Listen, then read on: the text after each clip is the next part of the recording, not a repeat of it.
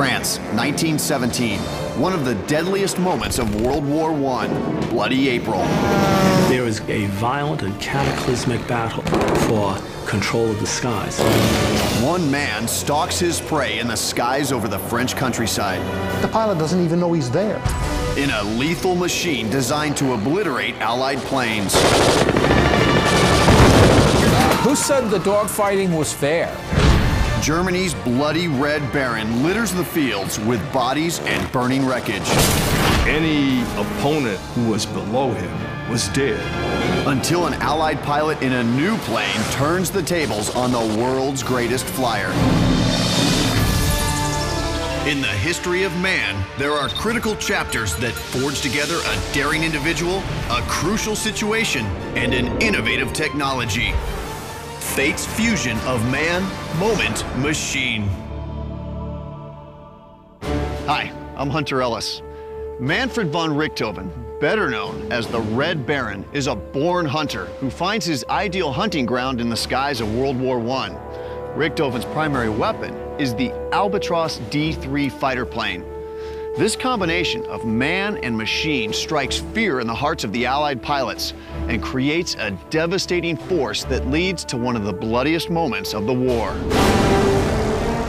April 1917. In this single month, Germany's legendary flying ace has shot down 21 planes. Although he seems to be invincible, Allied pilots will soon be equipped with a new generation of warplane to challenge his supremacy. More than ever, the Red Baron will need all his skill to stay aloft and stay alive. When you're one man in an airplane, you have one chance. And if that fellow across there is better than you are, and he gets the first shot, you're liable to be the one going down. August 4th, 1914. Germany launches the first offensive of World War I and invades neutral Belgium. Britain immediately declares war.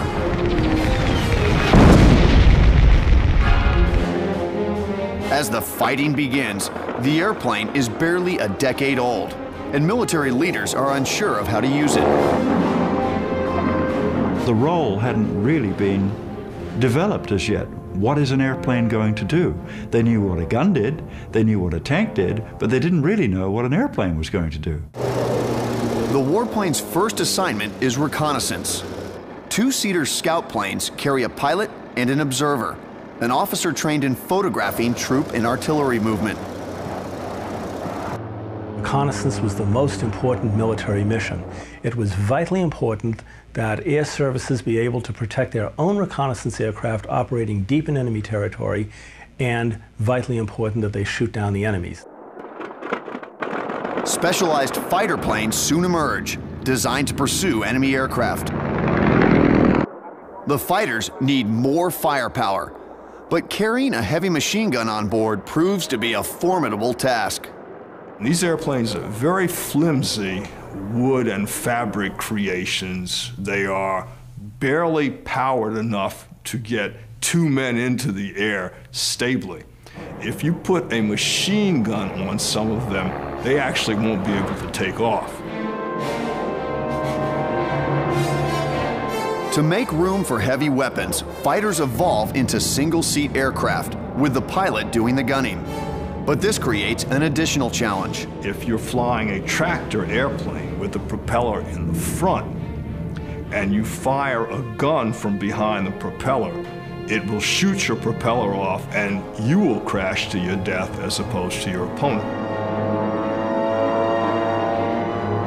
So you have to figure out some way to miss your propeller.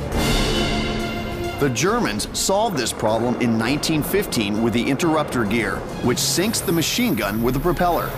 This allows the gun to fire only in the interval when no blade is in front of the muzzle. The innovation gives Germany a significant advantage.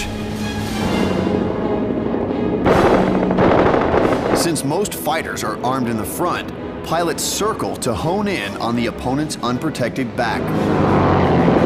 It's called dogfighting, because it looks like two dogs chasing each other's tails.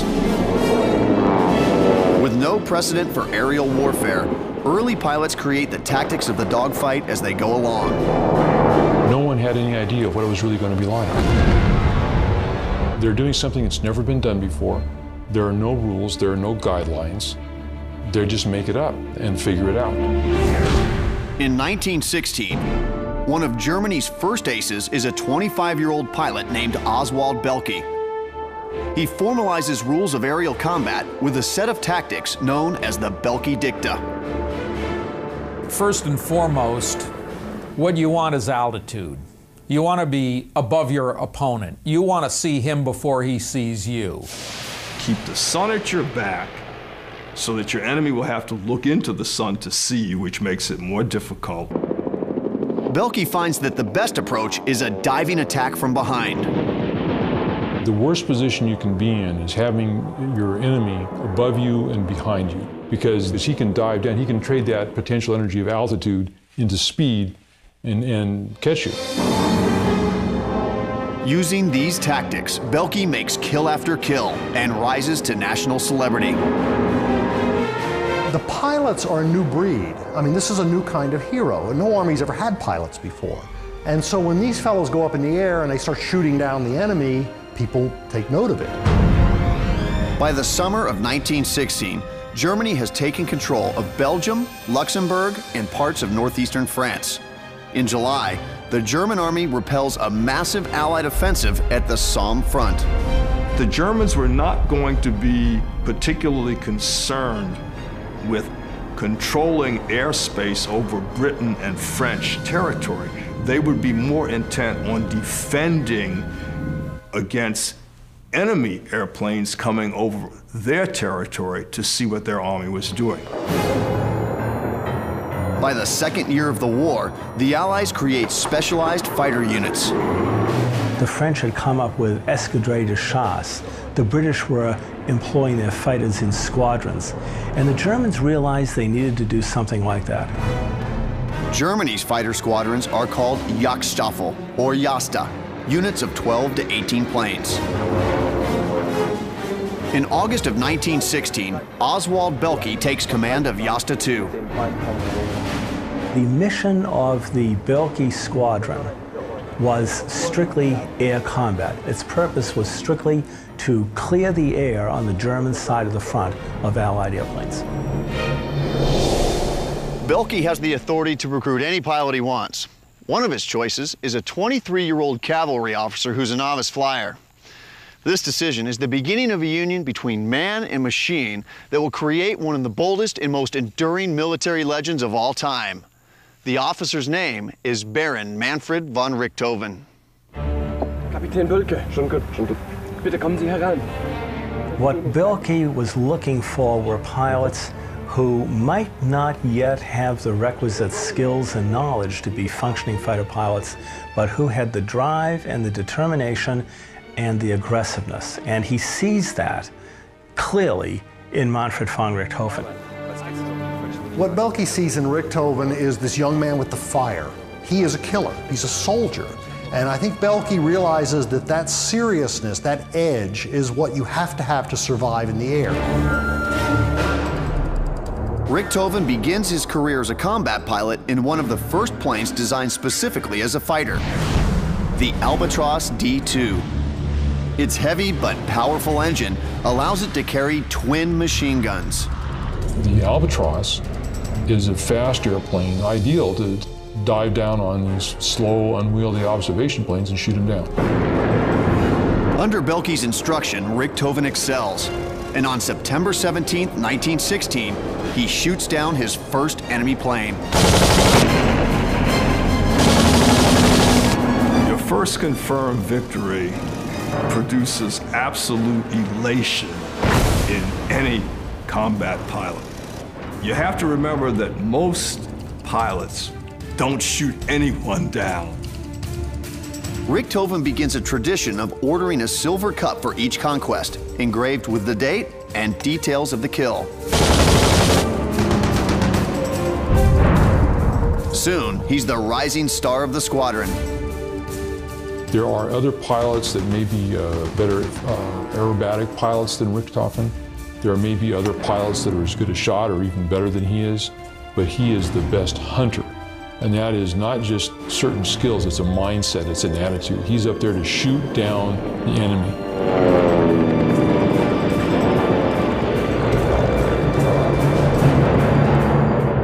November 23rd, 1916. Richthofen has been a combat pilot for less than 3 months and has 10 victories when he comes up against a British pilot in a de Havilland DH-2. By November 1916, the de Havilland DH-2 is starting to become obsolescent. It is a rotary engine pusher. It has a lot of wires and a lattice-like tail to accommodate the rear propeller that add drag, and compared with the Albatross, it's a rather rickety thing. Richthofen knows that the plane is inferior to what he's flying. He knows that it's just a matter, it should be short work to shoot this plane down. What Richthofen suddenly discovers is he's chasing someone who's good, who's better at flying than maybe Richthofen is. Behind the controls of the enemy craft is Britain's leading combat ace, Major Lano Hawker. Hawker, who already had a Victoria Cross because of some of his earlier exploits, was a superb pilot. He was a very fine airman. He had many of the same qualities that Richthofen had. He was called the English Belky. Hawker began using maneuvers that Richthofen had never seen before. Richthofen was pulling all of his tricks, everything he could think of, and couldn't shake Hawker off his tail. After a series of intense maneuvers, Richthofen gets the upper hand and sets his sights on Hawker's tail. Manfred von Richthofen is about to make the kill of his career, when suddenly, everything goes wrong.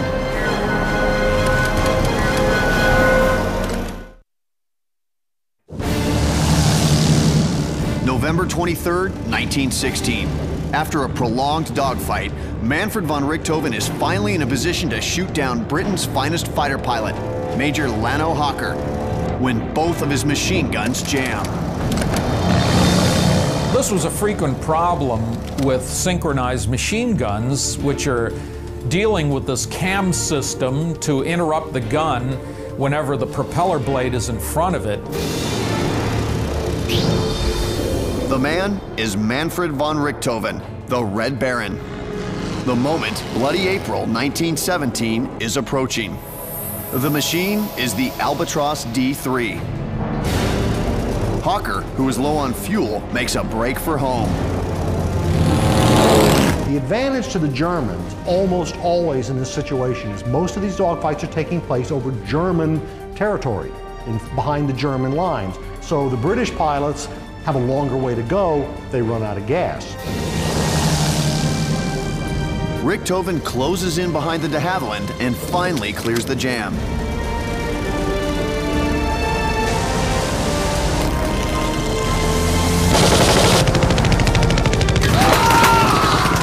He sends Britain's finest fighter pilot crashing to his death just 50 yards from Allied lines.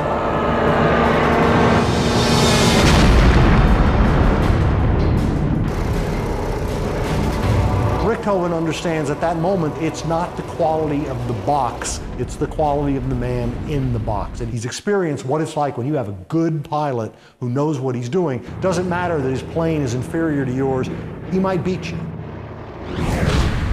Richthofen is a tireless stalker who waits for exactly the right opportunity to present itself before striking. His proficiency as a killer is the result of his childhood passion, hunting in the forests of Germany. Manfred von Richthofen is born on May 2nd, 1892 in Breslau, in the German state of Prussia. Like all male Richthofens, Manfred is a baron. The family is elevated to the ranks of the nobility in 1741 by the Prussian monarch Frederick the Great. Manfred's father Albrecht is an army officer who sends him to a strict military school from the age of 11. His father has big expectations for his boys, and he wants his boys to grow up to be soldiers. Like many in this aristocratic environment, Manfred is a passionate hunter. Richthofen learns early on that there's a difference between a hunter and a shooter. Richthofen's brother, Lothar, becomes the shooter.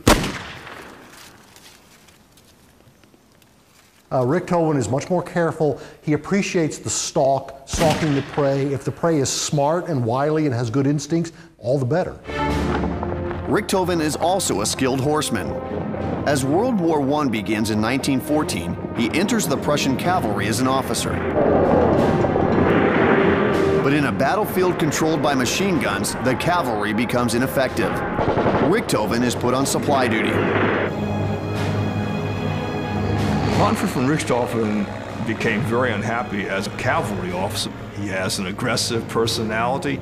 As he wrote to the emperor, "I did not join the service to collect cheese and eggs." He wants combat. Richthofen transfers to the air service and begins his career as an observer, gathering intelligence from a scouting plane. Richthofen was miserable. He hated being an observer. He wanted to be a pilot. The pilot was doing all the fun stuff. Richthofen's basically staring through binoculars. He despised the job. He wanted the action. In October of 1915, he has a chance encounter that transforms his life. He meets the great Oswald Belke in the dining car of a transport train. Richthofen looks at Belke the way kids today look at somebody like Michael Jordan. I mean, he is the star, and every pilot, every young pilot like Richthofen emulates Belke. Würden Sie uns etwas über Ihre Geschicktheit verraten, eine Lehre, der wir folgen könnten? Ich fliege nahe meiner Beute, ziele gut, und wenn ich ihn schieße, fällt er runter. Bitte. Dankeschön, Herr Kapitän. Inspired, Richthofen takes flying lessons. Soon, Belke recruits him. It also doesn't hurt that as an aristocrat, this is the kind of person who will symbolize to many Germans what they idealize most, and that is the Prussian aristocrat as a military leader. Auf Wiedersehen. In September, he reports for duty at Jastatus Airfield in Bertencourt, France. London Manfred von Richthofen zum Dienst bereit, mein Herr. Willkommen.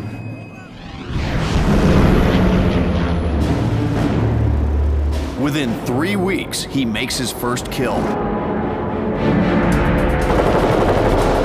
When he chose to engage the foe, his ability to judge distance, his ability to maneuver the aircraft, his ability to assess the situation and counter the opponent's moves went to high gain. He just really understood how to put that all together.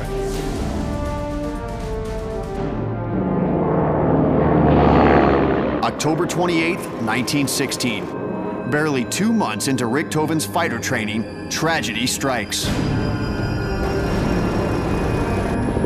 Oswald Belke is killed in a mid-air collision with one of his own planes. Belke's career ends with an unprecedented tally of 40 kills. The squadron and the nation mourn his loss. The disaster of that is immeasurable, first of all, to the squadron, to Germany, to the morale of the German people, to the high command, but it's devastating personally to Richthofen. By autumn of 1916, after 2 years of fighting, the war is at a stalemate. Shortages of food and fuel have taken their toll on the German people. When Oswald Belke dies, the fatherland loses its greatest hero, and the German command looks to Manfred von Richthofen to fill the gap. By January of 1917, Richthofen is well on his way to that goal. With 16 victories under his belt, Richthofen is awarded Germany's highest medal for bravery and command of his own squadron, Jasta 11. Richthofen becomes probably the most widely known celebrity in Germany during the First World War. Someone who simply dominates the public's attention span. Everyone in Germany suddenly starts carrying what we would call trading cards, like baseball cards, with Richthofen's picture on them. He has a fan base. I mean, there's no other way to put it. He becomes a hero in every sense, even in the modern sense of that word. But Jasta 11 will test Richthofen's leadership. The poorly trained 4-month-old squadron hasn't shot down a single enemy aircraft. and the Halberstadt planes they're issued are not on par with the Albatross. On January 16, 1917, Richthofen arrives in La Braille, France to take command of the ragtag operation. I think he's much less concerned about his own reputation than he is with what he sees in front of him, which is a bunch of misfits pilots who have accomplished nothing. These people have not shot down anybody. They're a dismal-looking bunch. It's an enormous challenge. Richthofen now feels the weight of his elevated status. And with the clear flying weather of spring fast approaching, he'll have to work fast. People are quite cognizant that when weather clears, there is going to be a violent and cataclysmic battle there for control of the skies. There will be a clash between opposing doctrines and the opposing quality of the fighter forces, and one side or the other will emerge as a winner.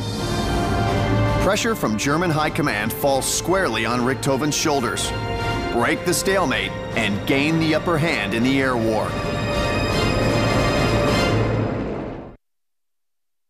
Moment, ganz ernsthaft jetzt. Ja? January 16th, 1917. Germany's greatest ace, Manfred von Richthofen, takes command of Jasta 11, a squadron of inexperienced pilots that has yet to shoot down a single enemy plane. He stands them up outside and he lectures them and he tells them, you're not going to die with me in command. You know, if you go up with the track record you have, you are all going to be killed. I'm not going to put up with that. Help for the hapless pilots arrives in the form of a new airplane. The next generation of Albatross, the D3. With it, Richthofen scores the first victory for the squadron and has his new Albatross painted an aggressive red.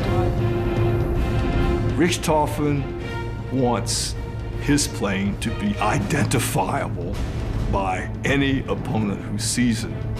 He does want them to know he's there in no uncertain terms. It's a great announcement. I'm Richthofen, I'm here, I'm in this red plane. If you want to fight, let's fight. Richthofen's Albatross stands out as the only red plane on the front. Jasta 11's other pilots follow his lead, painting their planes bright colors, each with a warrior's splash of red. The D3 inspires confidence in Richthofen's students, and it should.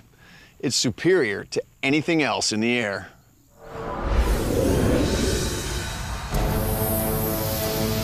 The Albatross D3 is 24 feet long with a 29-foot wingspan and a plywood-covered fuselage. It's a variation on the biplane. It's called a sesquiplane, meaning 1.5 wings. The upper wing is extended and the lower wing narrowed, using just one spar for support. The single spar wing's greatest advantage over a normal biplane was that there was less area below, and if a pilot's looking down, he has a better view of what's going on down there. And spotting the enemy before he can spot you is a major advantage. At the heart of the Albatross is a 160 horsepower Mercedes engine. It gives the D3 a top speed of 103 miles per hour. That's not quite as fast as the French SPAD 7, which can do 119 miles per hour. But the Albatross has over twice the range of the SPAD and twice the firepower. Two 7.92 millimeter Spandau machine guns versus the single Vickers machine gun on the SPAD. The idea of being able to stalk and hunt one's prey in it was perfect for Richthofen.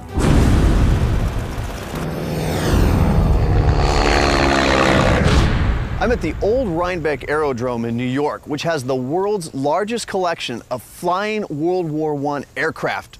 And I'm here with Chad Willey, one of its pilots, and Chad's gonna take me flying today. How you doing, Chad? Hi, Hunter, glad to have you here. Oh, thanks for having me. Now, this is a beautiful aircraft. What is this? This is an Albatross D5A, very similar to the Albatross D3 that Richthofen flew. Now, is it okay if I peek in the cockpit? Certainly. All right. Wow, it's pretty simple in here. Not the type of control stick I was expecting, actually. Not very many gauges, but in their own way they had some complications. They had dual firing triggers for each machine gun. They could fire each one individually or separately in case they had a gun jam. We'll actually get to see what the tactics were that Richthofen developed and became so successful with. Yes, we will. I'm going to use a couple of techniques that he used. Use my speed and altitude to dive on you, keep you in the sights for about 3 seconds or so and see if I can shoot you down. Okay, I'm very used to that, so we'll see how it goes up there today. Looking forward to it. Fight's on.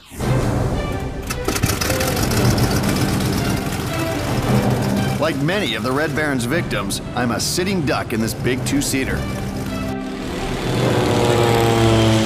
In a World War I dogfight, altitude is the single most important advantage a pilot can employ in an attack.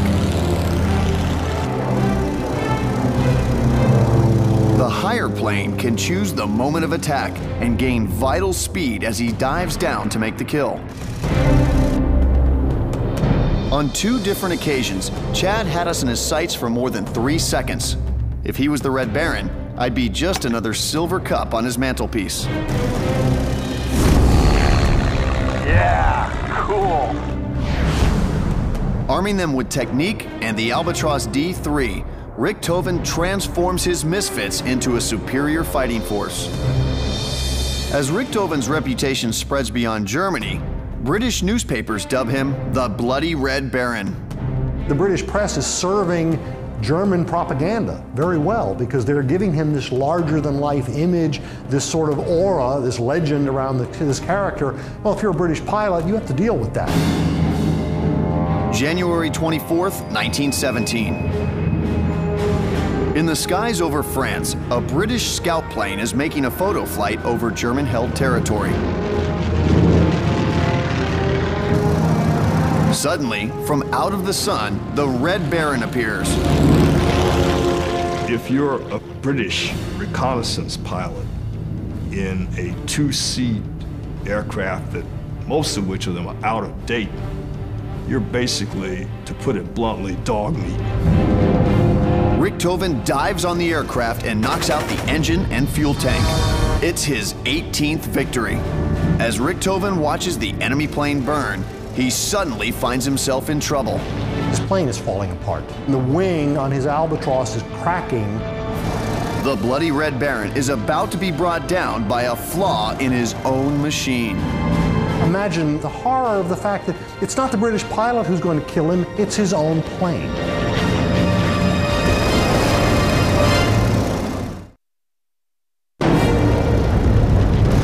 January 24th, 1917. Manfred von Richthofen has just shot a British reconnaissance plane out of the sky when his own plane develops a critical problem. The lower wing is on the verge of collapse.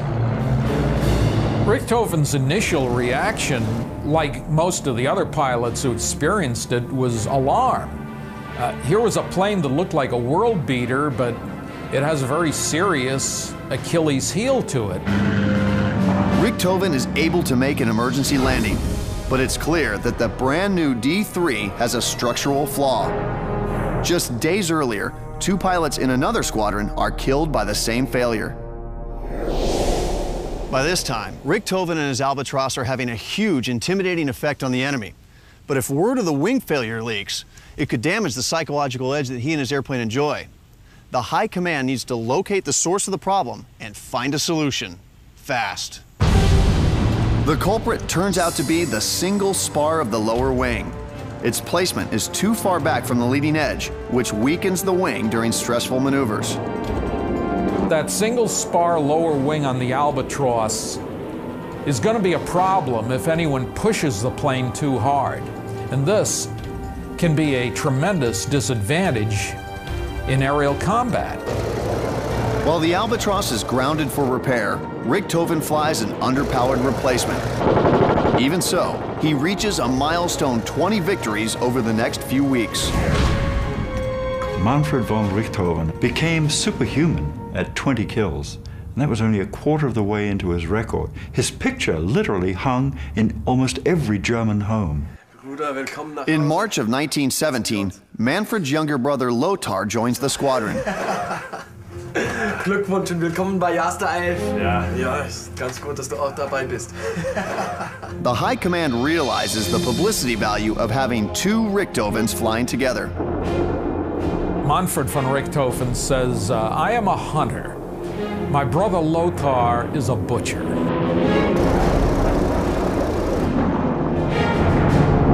He was referring to the fact that Lothar would just charge right in hell for leather and shoot at anything that moved.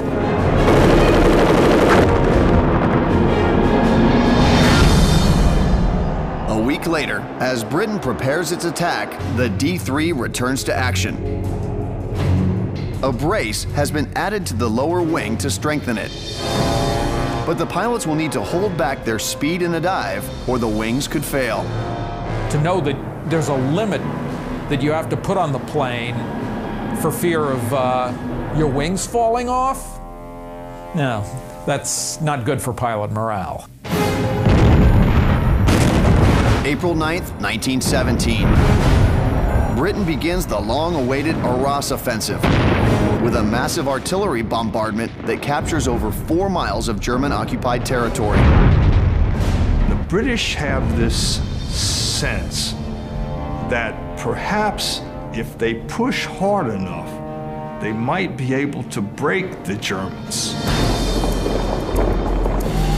For Germany, April is a decisive month. They have to achieve control of the air in April because all the intelligence estimates indicate that the Allies will be introducing within a month higher performance airplanes. It is going to be neither quiet on the Western Front nor over the Western Front for the next month to come. To counter the British offensive, Jasta 11 flies constant patrols from their base at La Braille, France. In a patrol area covering roughly 400 square miles, Richthofen makes as many as 4 flights a day. On April 13th, he surpasses Oswald Belke's record by scoring his 41st kill. I'm certain that in Richthofen, there was, in some respects, this sense of having honored Belke's legacy, as the pupil has learned from the master. Now the pupil is going to exceed the master. With Britain taking massive losses, the British dubbed the month Bloody April. By the 22nd, Jasta 11 alone records its 100th kill. But in a business where one mistake can cost you your life, each success brings the Red Baron that much closer to running out of luck. April 29th, 1917, dawns with clear skies, perfect flying weather. Richthofen joins a morning patrol with his brother Lothar. They're having a great time because they know, 1, they're superior to their enemy, 2, Richthofen has this squadron he has formed around him with men that he trusts impeccably, and 3, best of all, he's got his brother to fly with. They make the perfect hunting pair. But the prey is about to become more dangerous. Richthofen will soon meet a new generation of aircraft designed to outfly the Albatross. His reputation as the ace of aces is about to be put to the test.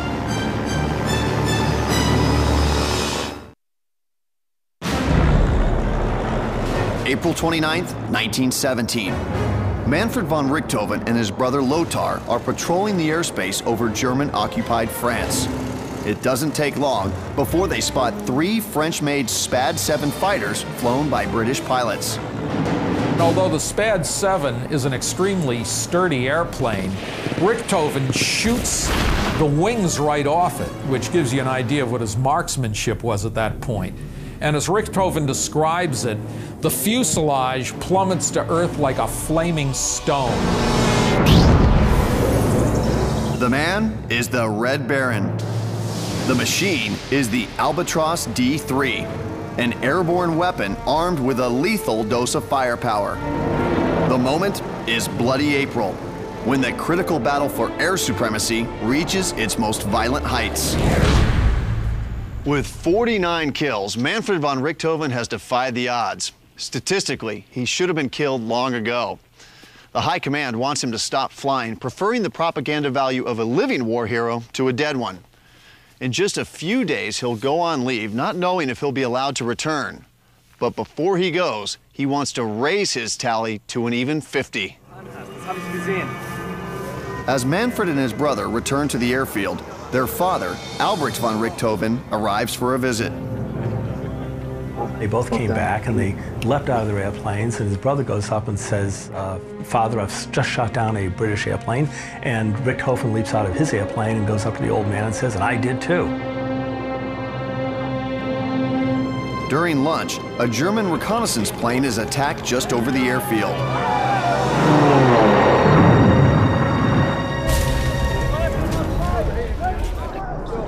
As medics carry away the dead crew, the jovial mood turns somber. At that point, von Richthofen observes his father becomes a little more serious because he then becomes aware that anyone can fall in this war, including his sons. That afternoon, Richthofen goes on a sortie and finds a British reconnaissance plane with no fighter escort. It's an easy mark. It's not really a fair and equal combat, but that's not the objective of the First World War anyway. We're not talking about chivalry or fairness. The objective is to catch your opponent at a disadvantage and shoot him full of holes and kill him. 300 rounds from Richthofen's machine gun brings his score to the magic number of 50 victories. A few hours later, another British plane will also fall prey to Richthofen's guns. In one day, the brothers now have 5 victories between them.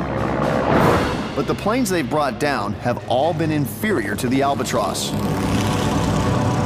This moment of time, April 1917, the Albatross is at the pinnacle of its development. Its fighter force is at the pinnacle of their abilities, but that can change very, very rapidly.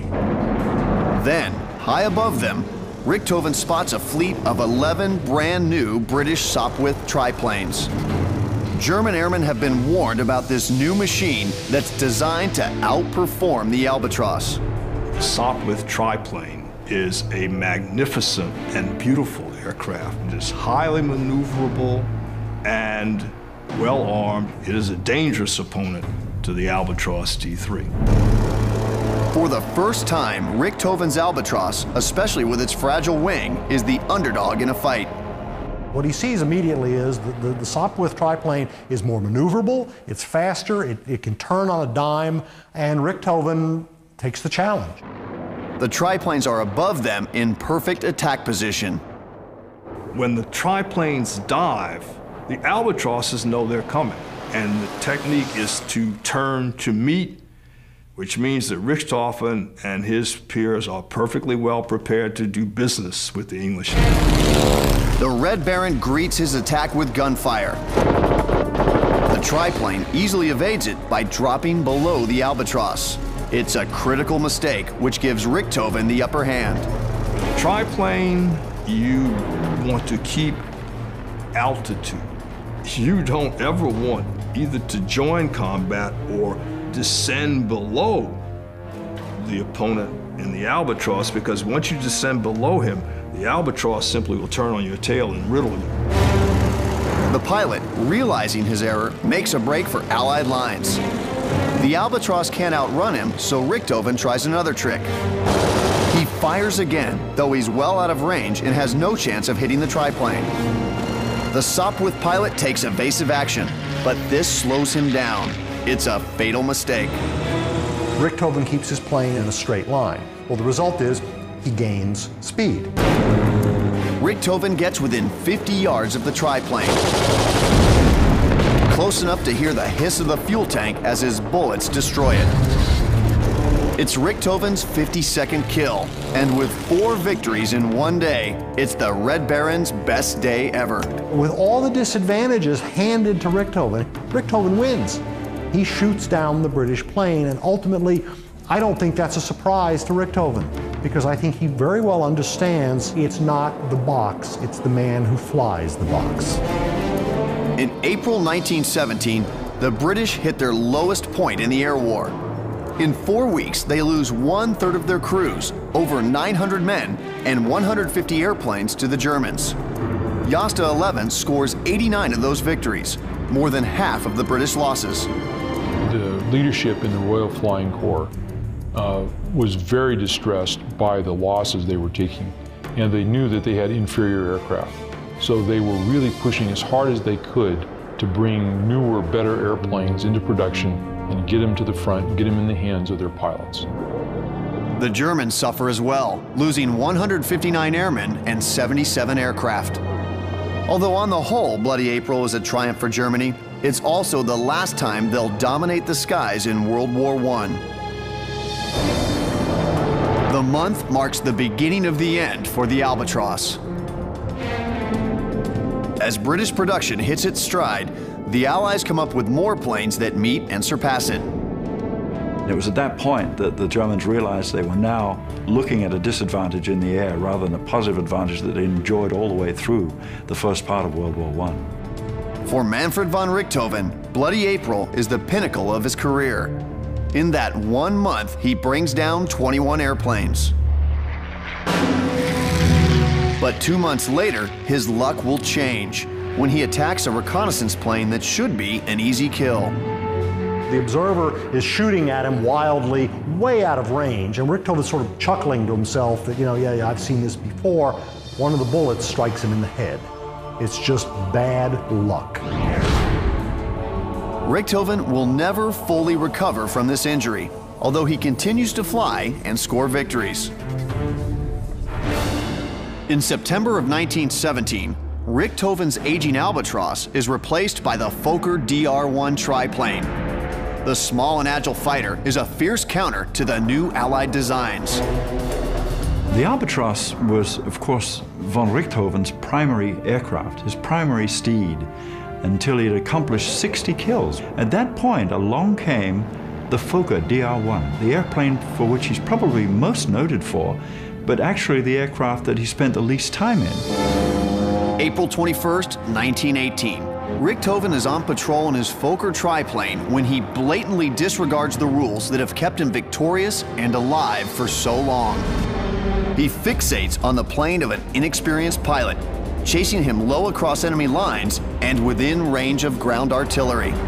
By that time, Richthofen is very tired and exhausted. His wound has not healed. He's still a highly proficient aerial killer, but the man is no longer the same man.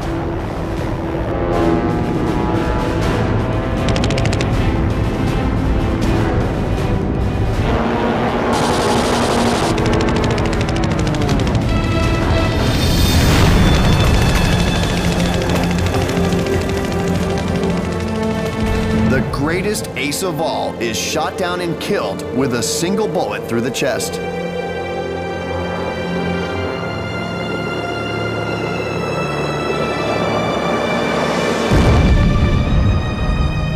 There was a great dispute after he was shot down as to whether Captain Roy Brown and the Sopwith Camel trailing had shot him down or whether the Australian gunners from the ground shot him down. In some respects, it really didn't make a lot of difference. He was dead. Richthofen is 2 weeks shy of his 26th birthday when he's killed. The Allies bury him with full military honors. His career total of 80 combat victories is unequaled by any other flyer on either side during World War I. Manfred's brother Lothar survives the war, but dies in a plane crash in 1922 at the age of 27.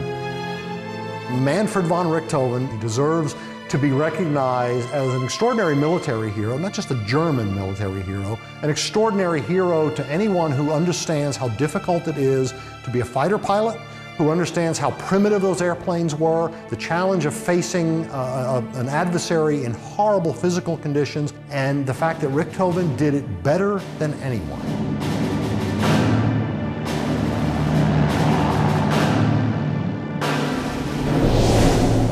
Manfred von Richthofen and the Albatross are a rare combination of uncanny talent and exquisite engineering that appear at a moment in the war when the outcome is far from decided.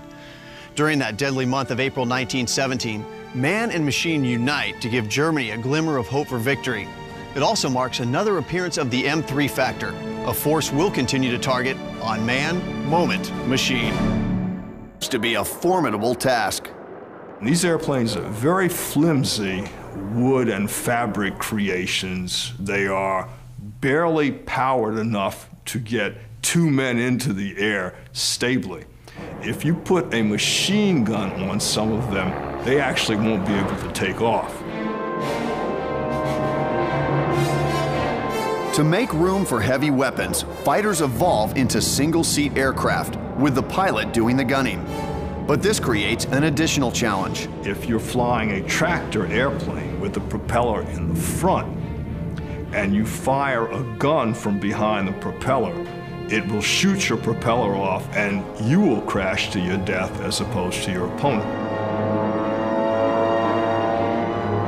So you have to figure out some way to miss your propeller. The Germans solved this problem in 1915 with the interrupter gear, which syncs the machine gun with the propeller. This allows the gun to fire only in the interval when no blade is in front of the muzzle.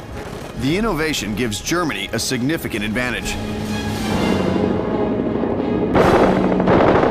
Since most fighters are armed in the front, pilots circle to hone in on the opponent's unprotected back. It's called dogfighting because it looks like two dogs chasing each other's tails. With no precedent for aerial warfare, early pilots create the tactics of the dogfight as they go along. No one had any idea what it was really going to be like. They're doing something that's never been done before. There are no rules, there are no guidelines. They just make it up and figure it out. In 1916, one of Germany's first aces is a 25-year-old pilot named Oswald Belke. He formalizes rules of aerial combat with a set of tactics known as the Belke Dicta. First and foremost, what you want is altitude. You want to be above your opponent. You want to see him before he sees you. Keep the sun at your back so that your enemy will have to look into the sun to see you, which makes it more difficult. Belke finds that the best approach is a diving attack from behind. The worst position you can be in is having your enemy above you and behind you, because he can dive down, he can trade that potential energy of altitude into speed and catch you. Using these tactics, Belke makes kill after kill and rises to national celebrity. The pilots are a new breed. I mean, this is a new kind of hero. No army's ever had pilots before. And so when these fellows go up in the air and they start shooting down the enemy, people take note of it. By the summer of 1916, Richthofen is well on his way to that goal.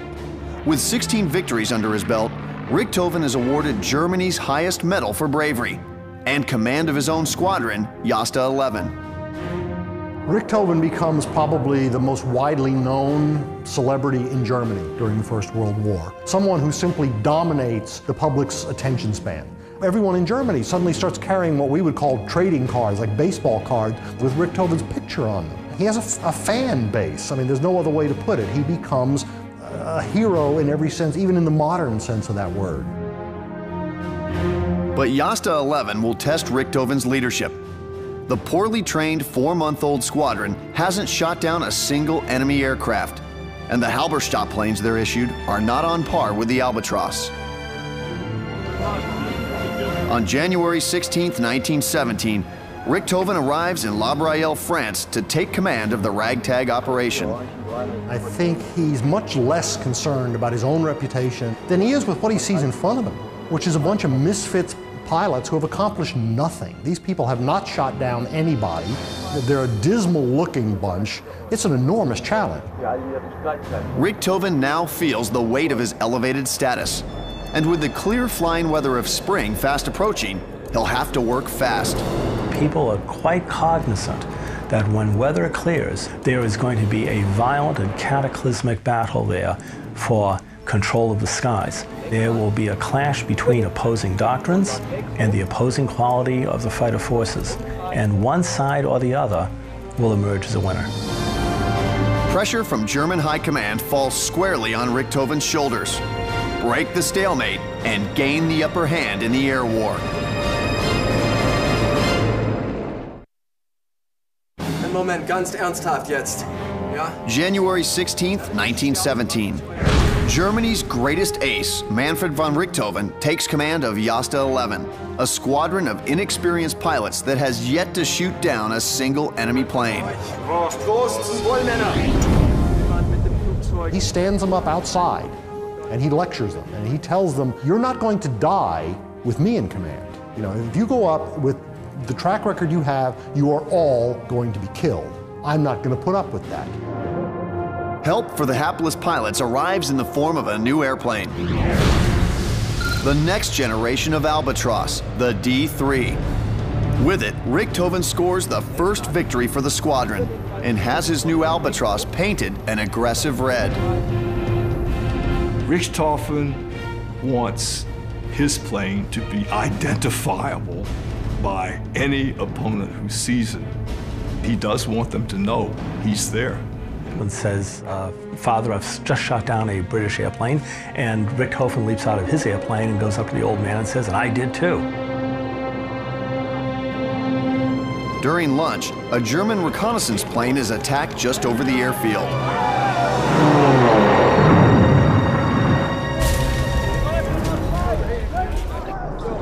As medics carry away the dead crew, the jovial mood turns somber. At that point, von Richthofen observes his father becomes a little more serious because he then becomes aware that anyone can fall in this war, including his sons. That afternoon, Richthofen goes on a sortie and finds a British reconnaissance plane with no fighter escort. It's an easy mark. It's not really a fair and equal combat, but that's not the objective of the First World War anyway. We're not talking about chivalry or fairness. The objective is to catch your opponent at a disadvantage and shoot him full of holes and kill him. 300 rounds from Richthofen's machine gun brings his score to the magic number of 50 victories. A few hours later, another British plane will also fall prey to Richthofen's guns. In one day, the brothers now have 5 victories between them. But the planes they've brought down have all been inferior to the Albatross. This moment of time, April 1917, the Albatross is at the pinnacle of its development. Its fighter force is at the pinnacle of their abilities, but that can change very, very rapidly. Then, high above them, Richthofen spots a fleet of 11 brand new British Sopwith triplanes. German airmen have been warned about this new machine that's designed to outperform the Albatross. The Sopwith triplane is a magnificent and beautiful aircraft. It is highly maneuverable and well armed. It is a dangerous opponent to the Albatross D3. For the first time, Richthofen's Albatross, especially with its fragile wing, is the underdog in a fight. What he sees immediately is that the Sopwith triplane is more maneuverable, it's faster, it can turn on a dime, and Richthofen takes the challenge. The triplanes are above them in perfect attack position. When the triplanes dive, the Albatrosses know they're coming, and the technique is to turn to meet, which means that Richthofen and his peers are perfectly well prepared to do business with the English. The Red Baron greets his attack with gunfire. The triplane easily evades it by dropping below the Albatross. It's a critical mistake, which gives Richthofen the upper hand. Technique and the Albatross D3, Richthofen transforms his misfits into a superior fighting force. As Richthofen's reputation spreads beyond Germany, British newspapers dub him the Bloody Red Baron.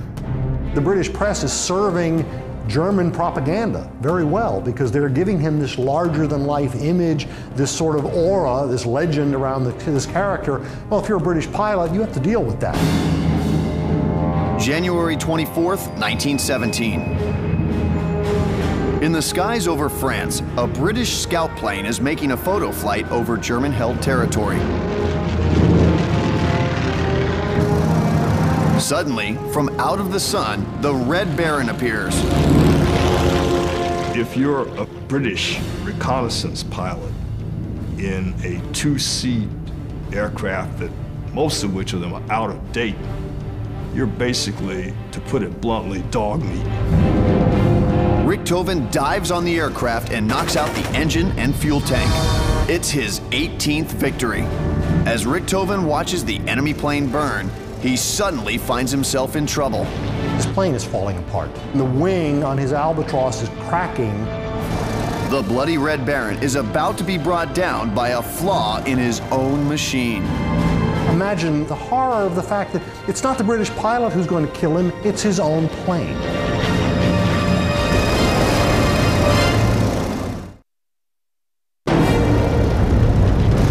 January 24th, 1917.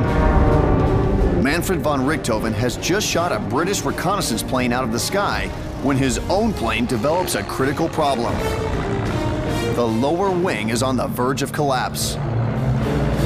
Richthofen's initial reaction, like most of the other pilots who experienced it, was alarm. Here was a plane that looked like a world beater, but it has a very serious Achilles heel to it. Richthofen is able to make an emergency landing, but it's clear that the brand new D3 has a structural flaw. Just days earlier, 2 pilots in another squadron are killed by the same failure. By this time, Richthofen and his Albatross are having a huge, intimidating effect on the enemy. But if word of the wing failure leaks, it could damage the psychological edge that he and his airplane enjoy. The high command needs to locate the source of the problem and find a solution, fast. The culprit turns out to be the single spar of the lower wing. Its placement is too far back from the leading edge, which weakens the wing during stressful maneuvers. That single spar lower wing on the Albatross is going to be a problem if anyone pushes the plane too hard. And this... Soon, Belky recruits him. It also doesn't hurt that as an aristocrat, this is the kind of person who will symbolize to many Germans what they idealize most, and that is the Prussian aristocrat as a military leader. Auf Wiedersehen. In September, he reports for duty at Jasta II's airfield in Bertencourt, France. London Manfred von Richthofen zum Dienst bereit, mein Herr. Willkommen.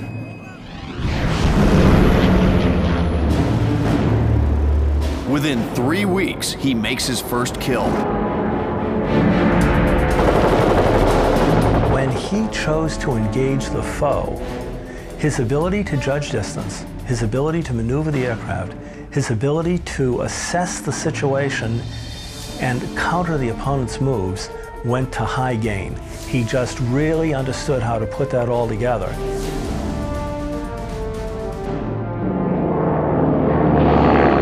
October 28, 1916. Barely 2 months into Richthofen's fighter training, tragedy strikes. Oswald Belky is killed in a mid-air collision with one of his own planes. Belky's career ends with an unprecedented tally of 40 kills. The squadron and the nation mourn his loss. The disaster of that is immeasurable, first of all, to the squadron, to Germany, to the morale of the German people, to the high command, but it's devastating personally to Richthofen. By autumn of 1916, after 2 years of fighting, the war is at a stalemate. Shortages of food and fuel have taken their toll on the German people. When Oswald Belky dies, the fatherland loses its greatest hero, and the German command looks to Manfred von Richthofen to fill the gap. By January of 1917, Richthofen is well on his way to that goal. With 16 victories under his belt, Richthofen is awarded Germany's highest medal for bravery and command of his own squadron, Jasta 11. Richthofen becomes probably the most widely known celebrity in Germany during the First World War. Someone who simply dominates the public's attention span. Everyone in Germany suddenly starts carrying what we would call trading cards, like baseball cards, with Richthofen's picture on them. He has a fan base. I mean, there's no other way to put it. He becomes a hero in every sense, even in the modern sense of that word. But Jasta 11 will test Richthofen's leadership. The poorly trained 4-month-old squadron hasn't shot down a single enemy aircraft. And the Halberd... To the squadron, to Germany, to the morale of the German people, to the high command, but it's devastating personally to Richthofen. By autumn of 1916, after 2 years of fighting, the war is at a stalemate. Shortages of food and fuel have taken their toll on the German people. When Oswald Belke dies, the fatherland loses its greatest hero, and the German command looks to Manfred von Richthofen to fill the gap. By January of 1917, Richthofen is well on his way to that goal. With 16 victories under his belt, Richthofen is awarded Germany's highest medal for bravery and command of his own squadron, Jasta 11. Richthofen becomes probably the most widely known celebrity in Germany during the First World War. Someone who simply dominates the public's attention span. Everyone in Germany suddenly starts carrying what we would call trading cards, like baseball cards, with Richthofen's picture on them. He has a fan base. I mean, there's no other way to put it. He becomes a hero in every sense, even in the modern sense of that word. But Jasta 11 will test Richthofen's leadership. The poorly trained 4-month-old squadron hasn't shot down a single enemy aircraft, and the Halberstadt planes they're issued are not on par with the Albatros. On January 16, 1917, Richthofen arrives in La Brayelle, France to take command of the ragtag operation. I think he's much less concerned about his own reputation than he is with what he sees in front of him, which is a bunch of misfits pilots who have accomplished nothing. These people have not shot down anybody. They're a dismal-looking bunch. It's an enormous challenge. Richthofen now feels the weight of his elevated status. And with the clear flying weather of spring fast approaching, he'll have to work fast. People are quite cognizant that when weather clears, there is going to be a violent and cataclysmic battle there for control of the skies. There will be a clash between opposing doctrines and the opposing quality of the fighter forces, and one side or the other will emerge as a winner. Pressure from German high command falls squarely on Richthofen's shoulders. Break the stalemate and gain the upper hand in the air war. Einen Moment, ganz ernsthaft jetzt. Ja? January 16th, 1917. Germany's greatest ace, Manfred von Richthofen, takes command of Jasta 11, a squadron of inexperienced pilots that has yet to shoot down a single enemy plane. He stands them up outside and he lectures them and he tells them, you're not going to die with me in command. You know, if you go up with the track record you have, you are all. This is the kind of person who will symbolize to many Germans what they idealize most, and that is the Prussian aristocrat as a military leader. In September, he reports for duty at Jasta 2's airfield in Bertencourt, France. Dann Manfred von Richthofen zum Dienst bereit, mein Herr. Willkommen.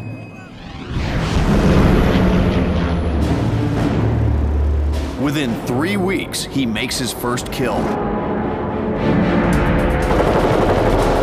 When he chose to engage the foe, his ability to judge distance, his ability to maneuver the aircraft, his ability to assess the situation and counter the opponent's moves went to high gain.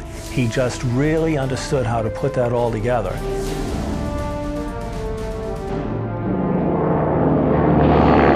October 28, 1916. Barely 2 months into Richthofen's fighter training, tragedy strikes.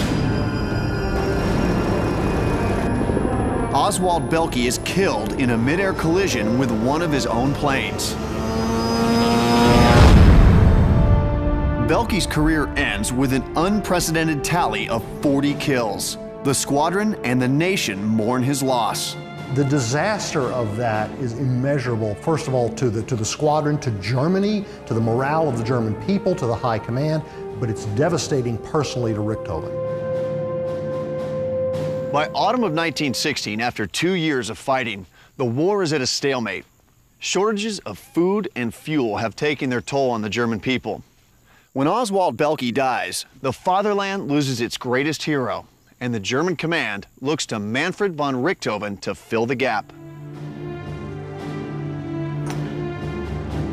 By January of 1917, Richthofen is well on his way to that goal. With 16 victories under his belt, Richthofen is awarded Germany's highest medal for bravery and command of his own squadron, Jasta 11. Richthofen becomes probably the most widely known celebrity in Germany during the First World War. Someone who simply dominates the public's attention span. Everyone in Germany suddenly starts carrying what we would call trading cards, like baseball cards, with Richthofen's picture on them. He has a fan base. I mean, there's no other way to put it. He becomes a hero in every sense, even in the modern sense of that word. But Jasta 11 will test Richthofen's leadership. The poorly trained 4-month-old squadron hasn't shot down a single enemy aircraft, and the Halberstadt planes they're issued are not on par with the Albatross. On January 16, 1917, Richthofen in the air rather than a positive advantage that they enjoyed all the way through the first part of World War I. For Manfred von Richthofen, Bloody April is the pinnacle of his career. In that 1 month, he brings down 21 airplanes. But 2 months later, his luck will change when he attacks a reconnaissance plane that should be an easy kill. The observer is shooting at him wildly, way out of range, and Richthofen's sort of chuckling to himself that, yeah, I've seen this before. One of the bullets strikes him in the head. It's just bad luck. Richthofen will never fully recover from this injury, although he continues to fly and score victories. In September of 1917, Richthofen's aging Albatross is replaced by the Fokker DR-1 triplane. The small and agile fighter is a fierce counter to the new Allied designs. The Albatross was, of course, von Richthofen's primary aircraft, his primary steed, until he had accomplished 60 kills. At that point, along came the Fokker DR-1, the airplane for which he's probably most noted for, but actually the aircraft that he spent the least time in. April 21st, 1918. Richthofen is on patrol in his Fokker triplane when he blatantly disregards the rules that have kept him victorious and alive for so long. He fixates on the plane of an inexperienced pilot, chasing him low across enemy lines and within range of ground artillery. By that time, Richthofen is very tired and exhausted. His wound has not healed. He's still a highly proficient aerial killer, but the man is no longer the same man.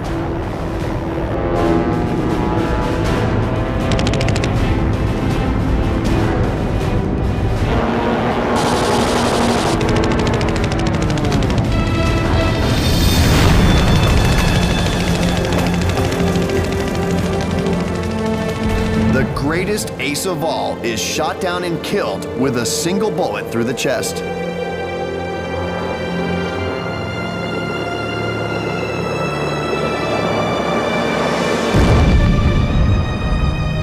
There was a great dispute after he was shot down as to whether Captain Roy Brown and the Sopwith Camel trailing had shot him down or whether the Australian gunners from the ground shot him down.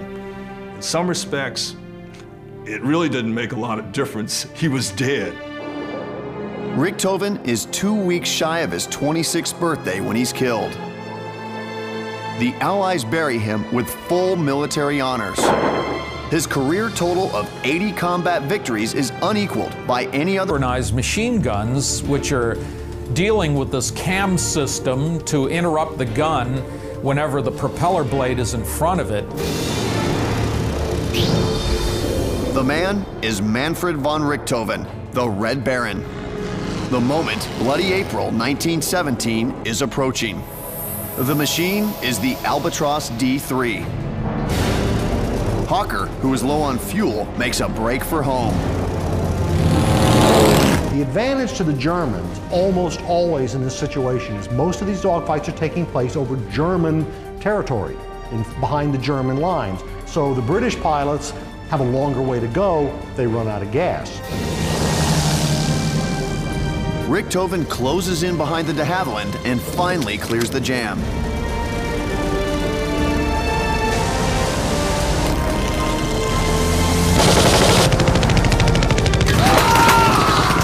He He sends Britain's finest fighter pilot crashing to his death just 50 yards from Allied lines.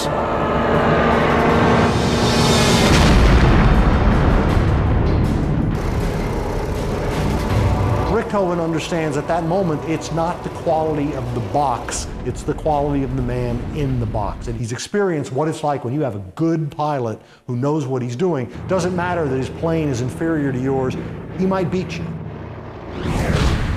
Richthofen is a tireless stalker who waits for exactly the right opportunity to present itself before striking. His proficiency as a killer is the result of his childhood passion, hunting in the forests of Germany. Manfred von Richthofen is born on May 2, 1892 in Breslau, in the German state of Prussia. Like all male Richthofens, Manfred is a baron. The family is elevated to the ranks of the nobility in 1741 by the Prussian monarch Frederick the Great. Manfred's father Albrecht is an army officer who sends him to a strict military school from the age of 11. His father has big expectations for his boys, and he wants his boys to grow up to be soldiers. Like many in this aristocratic environment, Manfred is a passionate hunter. Richthofen learns early on that there's a difference between a hunter and a shooter. Richthofen's brother, Lothar, becomes the shooter. Richthofen is much more careful. He appreciates the stalking the prey. If the prey is smart and wily and has good instincts, all the better. Richthofen is also a skilled horseman. As World War I begins in 1914, he enters the Prussian cavalry as an officer. But in a battlefield controlled by machine guns, the cavalry... It is going to be neither quiet on the Western Front nor over the Western Front for the next month to come. To counter the British offensive, Jasta 11 flies constant patrols from their base at La Braille, France. In a patrol area covering roughly 400 square miles, Richthofen makes as many as 4 flights a day. On April 13th, he surpasses Oswald Belke's record by scoring his 41st kill. I'm certain that in Richthofen, there was, in some respects, this sense of having honored Belke's legacy, as the pupil has learned from the master. Now the pupil is going to exceed the master. With Britain taking massive losses, the British dubbed the month Bloody April. By the 22nd, Jasta 11 alone records its 100th kill. But in a business where one mistake can cost you your life, each success brings the Red Baron that much closer to running out of luck. April 29th, 1917 dawns with clear skies, perfect flying weather. Richthofen joins a morning patrol with his brother Lothar. They're having a great time because they know, 1, they're superior to their enemy, 2, Richthofen has this squadron he has formed around him with men that he trusts impeccably, and 3, best of all, he's got his brother to fly with. They make the perfect hunting pair. But the prey is about to become more dangerous. Richthofen will soon meet a new generation of aircraft designed to outfly the Albatross. His reputation as the ace of aces is about to be put to the test.